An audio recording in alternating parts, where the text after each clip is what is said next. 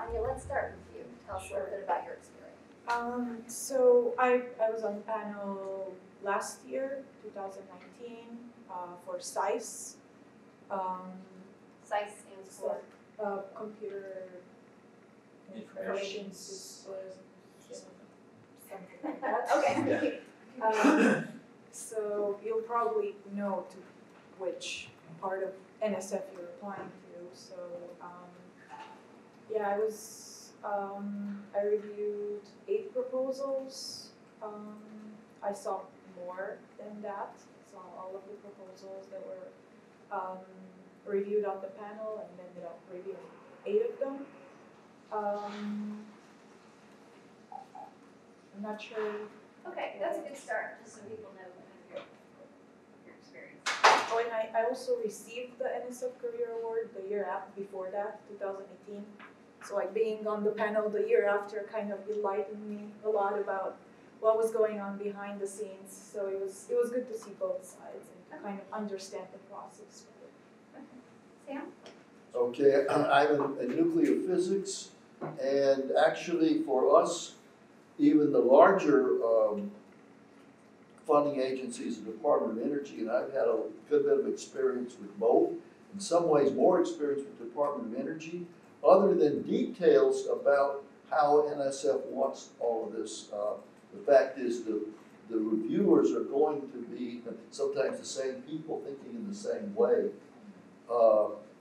So I most recently reviewed a career proposal, just mail review about last fall, I guess, and I have been on others. I have been on DOE panels, which actually were not specifically for DOE. Also has something like the career program, which some people think is easier to get into than the NSF program.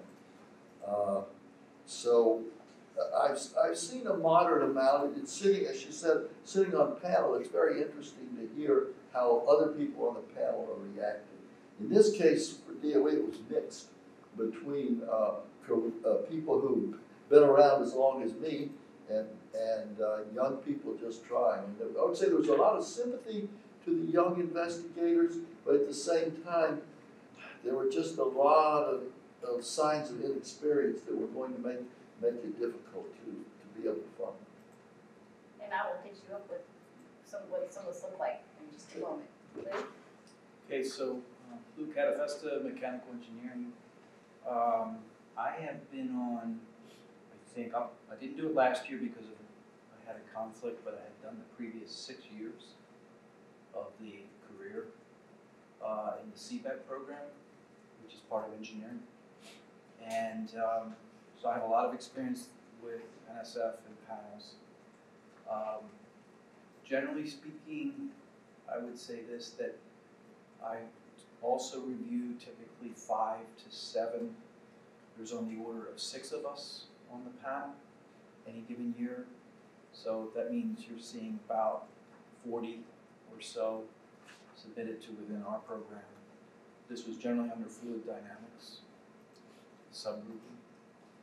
And depending on the year, as little as 2 and as many as 4, sometimes 5, so you get an idea of the ratio. I've seen different program managers over that time frame.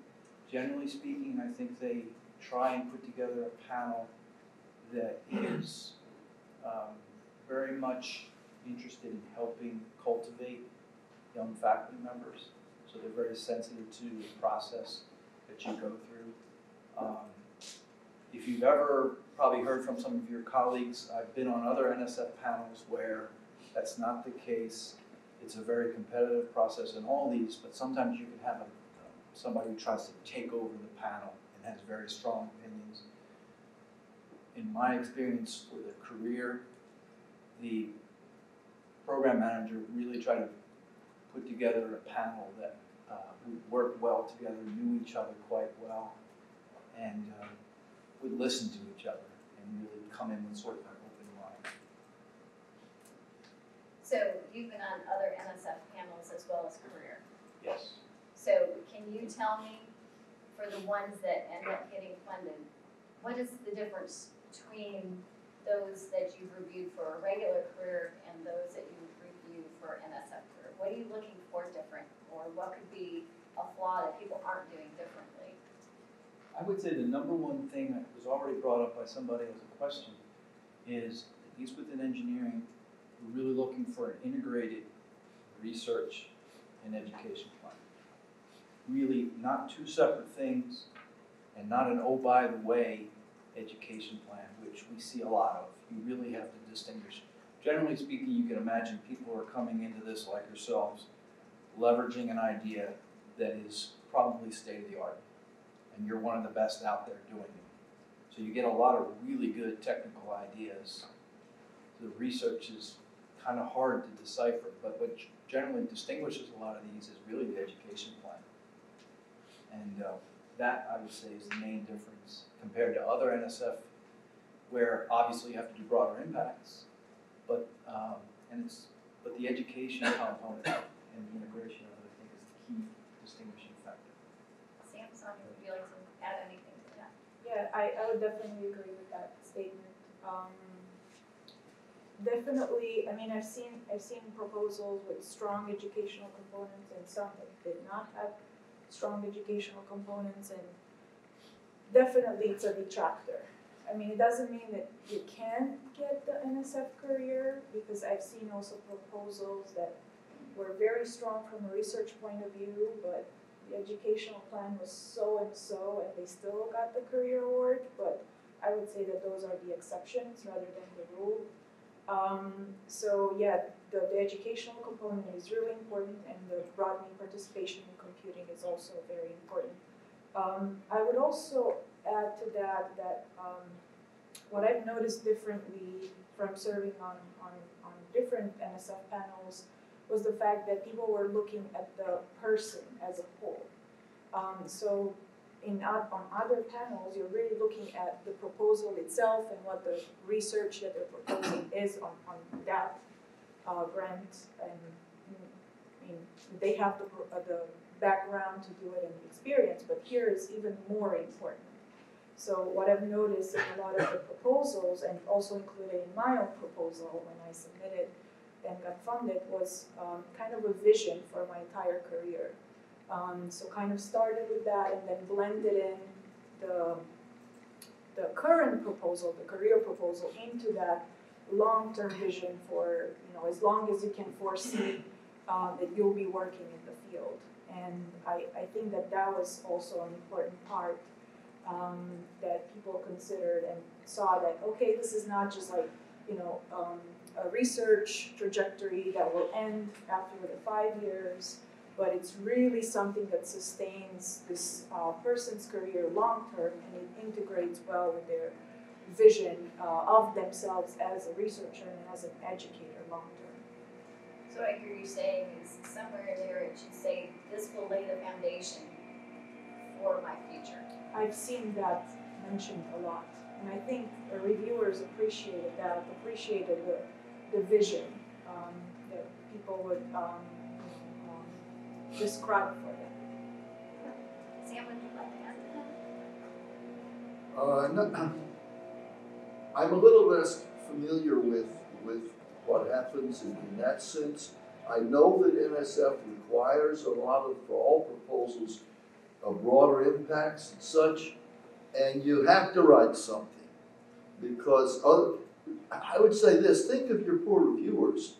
They have to write something for their reviews. Give them ammunition, to put it simply. Although I would say that in physics, most of us tend to look more at the scientific directions. Of course, exactly as she says, you are talking about not a shotgun off, try this, I'll try that. You're talking about, this is going to be my career, this is how it will help me.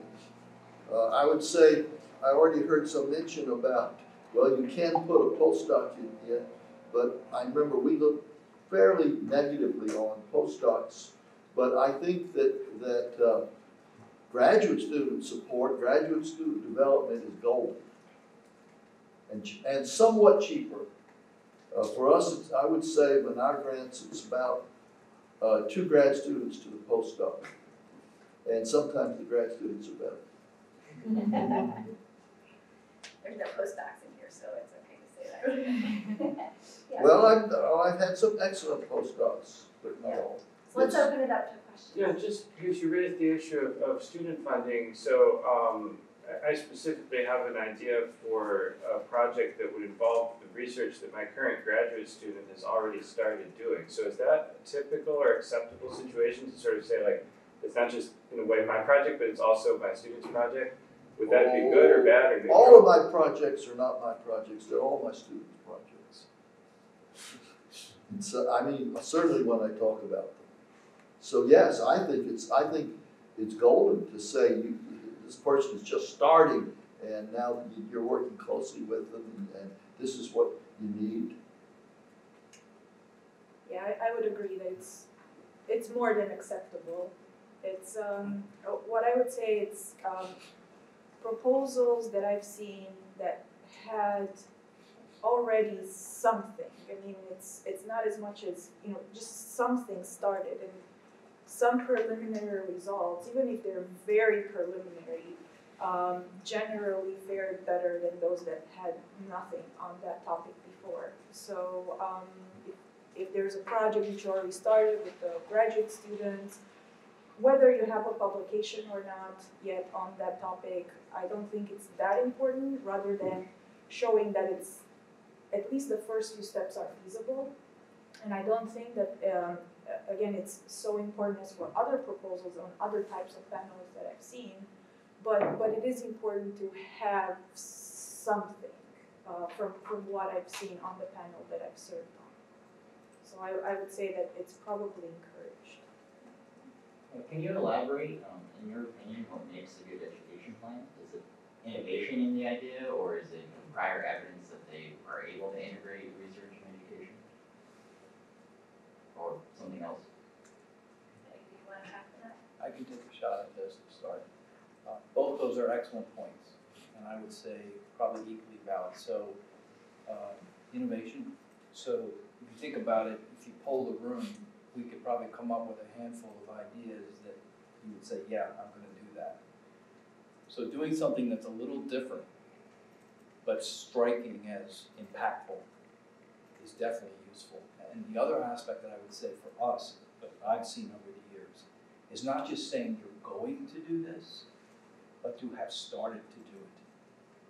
You've done this as maybe as a graduate student or as a postdoc yourself. You've been involved in these activities. You have some collaborations that are already established. You don't have to do this all yourself. That's the other part. So within the university, we have components that assist you with education plans K through 12. Use them. Get involved in that a year or two before you ever submit this, so you lay the foundation for doing this. Then it's not only just a good idea, it's clear that you're passionate about it and you're going to do it. And you are doing it. And that resonates with the panel. And since this is in July, and you're thinking, oh no, I haven't, we are going to have a panel with 2 people that can get involved and assist. And so even starting now and figuring out what that looks like and getting something going can still be good. And I can tell you, I've seen reviews come back from people that say, you know, things like, you say you're going to do this, but there's no clear plan how. You know, it sounds good, but it doesn't look like you thought this out. So you just can't throw something up that I'm going to try this. You know, it's really nice. For example, you know, there's a existing program here at FSU, and you're going to join them that's already going and successful and something like that. I know some people in engineering have partnered with the Magnet Lab, for an example, and they're like girls, I forget, Sci Girls, something like that. There's a lot of different things. One thing I'll say real quick, if you don't already know, we have examples of all the successful proposals, all the proposals that have been awarded for career on our NSF toolkit. Not to take ideas from, but to kind of get an idea of what successful ones have looked like and what kind of plans they put forward, which can be helpful. I forgot one other thing that I wanted to mention. I'm sorry. Okay. Assessment. Having something in your proposal where you quantify and explain how you're going to assess how well you're doing. particularly on, obviously in research, we kind of know how to do that, but in education, that's key. So assessment, some idea of how well you're doing. Rather than, hey, I just thought I would try, I just thought I'd try to throw something out. I mean, I can just tell you that's maybe a little off base. I've also reviewed a number of small business initiative proposals for the Department of Energy. And so much I see things like a solution in search of a problem. I see, there's a paragraph about the need of a particular program, so they just copy that, and the rest of it has clearly been copied from the 6 other proposals they wrote last week. I mean, a reviewer can see this pretty clearly. Yeah, so it's basically a ratio of what is exploratory and what is established that we have to. Well, you have to indicate you understand what has been established, and you understand where the questions are that remain, or some of them. Now, I don't know if this is true of any other fields, but in both nuclear and particle physics, there are national programs, national panels that set the priorities for the field for the next 5 years. And it's very valuable to be able to show how your work relates to national priorities. I suspect, even if it's not as formal, other research disciplines have some kind of programs. Maybe National Academy of Sciences has stated things. I don't know. I would say that if you think of 2 words, one is incremental and one's transformative. The closer you can get to transformative in your scientific proposal, the better off you're going to be. But you have to base it in a solid hypothesis, a literature review, a pretty sound argument that says, here's exactly what I think we're going to do. If we do this, this is the impact that this will have. This is how it will change how people go about their physics. If it's just incremental, it's not going to bubble to the top. Yeah, I completely agree with that. That's what I've been seeing, that there is some preliminary work, but just enough to kind of set the work in context. But yeah, it generally was some transformative idea or something rather novel, rather than just improving a little bit the state of the art, or taking something and just taking it a little bit further. And yeah, I mean, describing the problem and really setting the context was extremely, extremely important. I mean, in the solution, like maybe you omit a couple, a few details here and there. I didn't find that to be as important as really setting this and giving the context and like really, emphasizing why this is important, why, your approach would actually, you think it will work, and how will that impact the, you can go as broad as you want, even like, society at large, but even in your field. So I feel like that those first 2 pages where you explain these things are extremely important. Question? So do you think it's a good idea to kind of reach out to the program manager a couple of months ahead of time, explain your idea and get his or her feedback? Is that something that you would suggest? I don't think it hurts. Again, like, don't send an entire proposal for them to look over, but I think it doesn't hurt. I never did that, but I've heard other people that have done that, and they get good feedback. Also, it's important after the fact, like if you submit the first time, and even second time and you get rejected. For me, I got funded the second time I submitted it. For me, it was very important to get feedback after the fact from the program director as well. And the program director that's kind of in charge of the program where I submit is very good at giving more context about what should you be doing to revise your proposal for the next round. And he will be very blunt about you need to find another idea, or it's a good idea, you just didn't present it the right way. So I think it's important, even like you can go ahead and ask, about the idea, maybe send like a one-page max, I would say, just to get the general idea if it's something that, his or her unit would be interested in, like it's within the goals and the topics that they're currently interested in, but it's also important after the fact, if, I hope not, but if it happens that you get rejected, it's important to get the feedback right after, as soon as possible after the fact, so that you can work on revising it for the next round. The program, let me just say quickly, the program advisors our managers are actually very sensitive to this, and they will sort of bend over backwards to try to give you ideas, et cetera. I've watched this happen. In our case, it has more to do with young faculty joining a group, and I really felt immediately they felt their duty was to focus more on the very young faculty. So I'm sure they'll be willing to give you a piece of their mind, and anyone can make an appointment. I haven't been to the new NSF headquarters, but I believe it's just 2 stops on Metro from DCA Airport, so that it's easy to get there.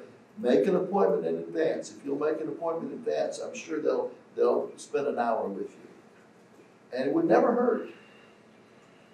Yeah. I'm kind of wondering at another level, like who reviews and in what context. As a context for the question, I was recently in a panel where we reviewed a bunch of career proposals that were mixed in with mostly not career proposals. So I felt like the career proposals were competing with non-career proposals. Is that typical, or should the normal situation be that you're competing against other career proposals primarily? I've never seen Yeah. anything other than career separate pot by itself. That's typical in bio and interoceanography is looking for a officer. Okay, so maybe for that directorate, we're doing that. I have noticed that from hearing other panelists that you can have differences. The example I gave in the Department of Energy panel was not for what DOE has another name for it, but it was not for such people. It was just for someone applying for a grant through the regular research support.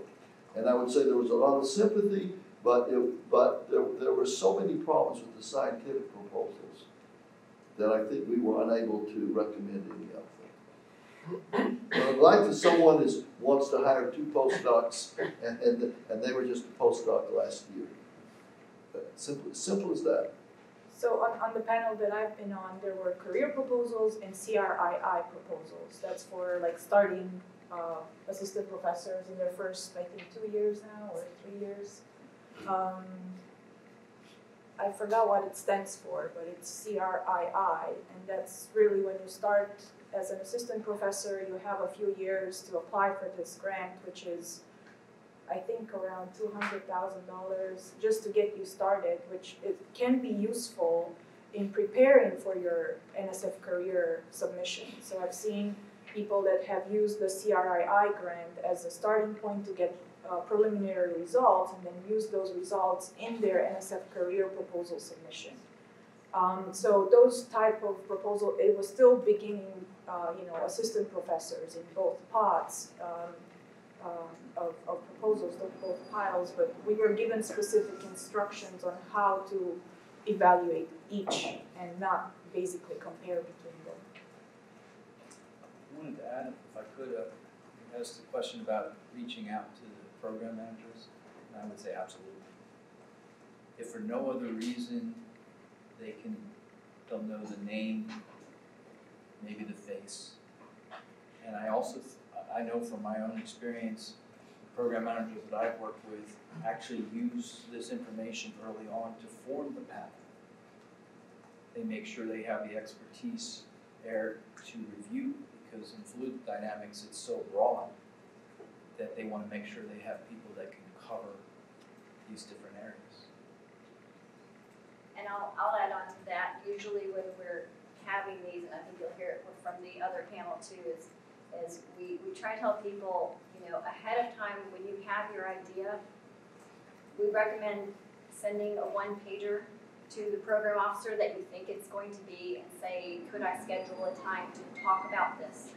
And he could tell you, you know, if it seems appropriate, if maybe it needs to be in a different it would be more appropriate for a different directorate. But having that ahead of time, you know, you can't ask questions like, would you fund this if I did this? You know, you can't do that, but is this appropriate? Does this research seem appropriate for what you're doing?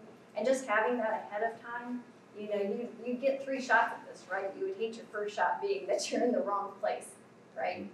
So it pays to have that discussion. And like what Sonia said, if it happens that you aren't funded the first time, yes, you get these reviews back with all this information, but it's so important also to have that call again with the program person, because they can tell you things that may not be there, you know, could give you some advice that could really be helpful, and then listen to it.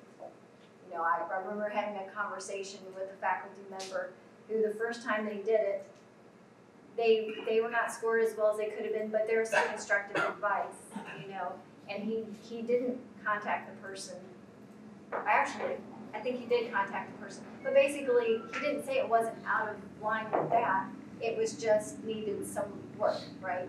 So he interpreted it as, I need to jump to a different directorate. And the second time he went to a different directorate and was slaughtered because he was in the wrong place. So now you're at time 3, you know, and then you feel a little nervous because you have your 3rd shot and you could have had 2 good feedbacks or been funded. So make sure you're listening to what they're telling you, and you know, if you need help interpreting, reading between the lines of what somebody said, talk it out with people in your area of like, he said this, what do you think that means, you know?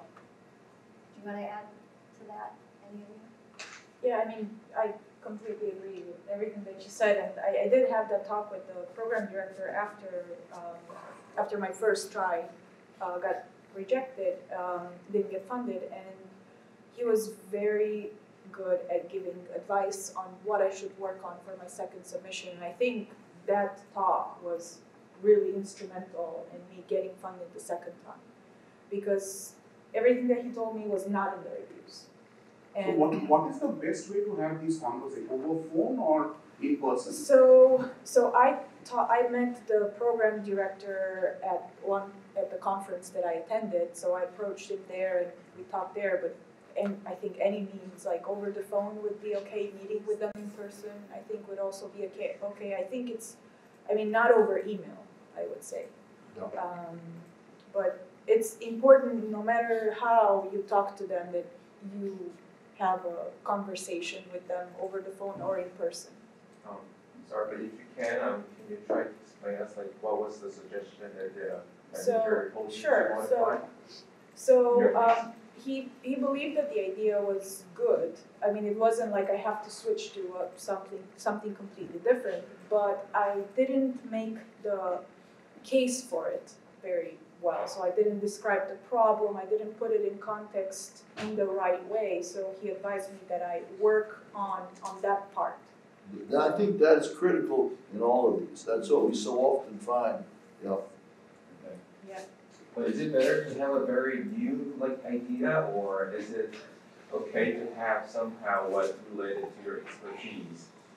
Well, you have to have some kind of expertise to make it believable that you're going to be able to do that. So I did have, what also helped me in my second time was that I had gathered more experience in that, and I had like some publications starting in that direction where I could say, look, I'm already familiar, I'm more familiar than I was last time. I didn't say that, but I had more evidence of that, and I had a better preliminary results section where I kind of built up on what I described as the problem, and here's some results that we already got, but there's a lot left, and here's what's left and how I'm going to do it. So, Just want to add to that. I'm on a panel right now and preparing to review. It's not the career for NSF. The 4th question for both intellectual merit and broader impacts is how well qualified is the PI to conduct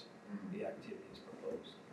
So if you throw something out there that is not in your wheelhouse, it will come out. pretty easy, and you'll get thrown to the side. So tempted to add this machine learning neural networks. I see a lot of this. I see a lot of this, and unless you can really make a compelling argument that it's not just a buzzword that you're throwing out there because other people are publishing it. Yeah. You really have to be careful about it. Yeah. You do not have to have neural networks in your proposal to get funded.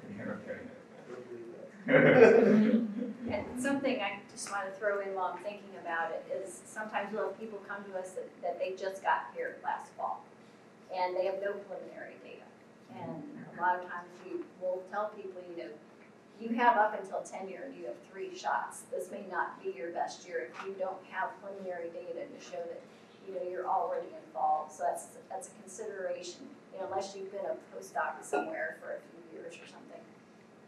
If you're just jumping in, you might want to wait a year. Yeah, I completely agree, and I would say if you're in your first year, I would definitely apply for the CRII program, which is again a precursor to the career, and it's really to help you build that experience and that knowledge and get preliminary results that you can then use for your career application. And use it to establish that foundation. Yes. Yeah, within FSU, I'm sure you're all aware of FIAP program.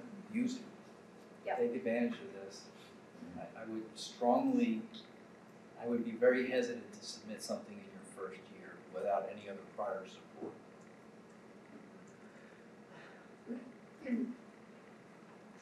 So if I currently have funding from NSF or NIH, let's say I currently have some research money, does that count against me? Do the reviewers think that this guy already has some money, why giving more money? I have not seen that happening, that it counts against you. I had a grant already from NSF when I applied for my career award, and I mean, I don't think it counted against me since I got the career anyway.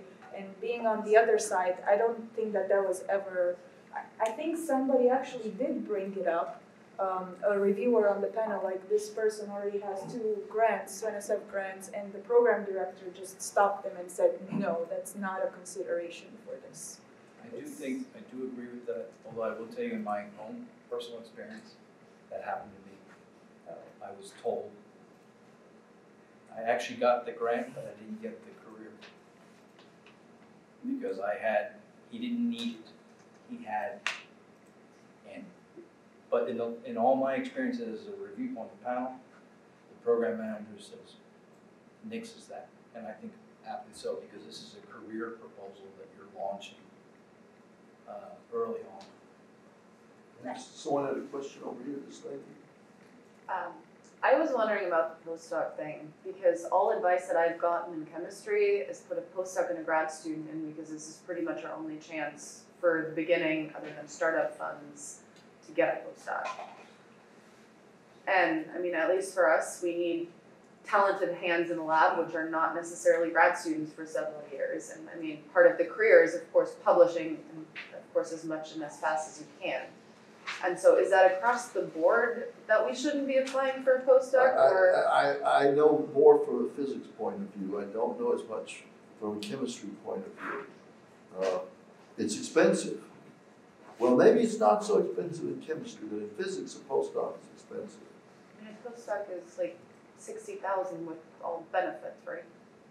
That's what we pay grad student. That's what our grad student costs us, about $55,000. That's a few years ago when I was administering our grant. About $55,000 with all of the overhead, with all of the tuition, et cetera. Postdoc will count, and then your overhead is going to add another 54%. What you might want to do is we have some awardees from chemistry, talk to them. Yeah. I mean, I'm familiar with them. I'm just But like saying, if they, across the board, Well, and this is coming from schools where postdocs are significantly more expensive and grad students are significantly more expensive.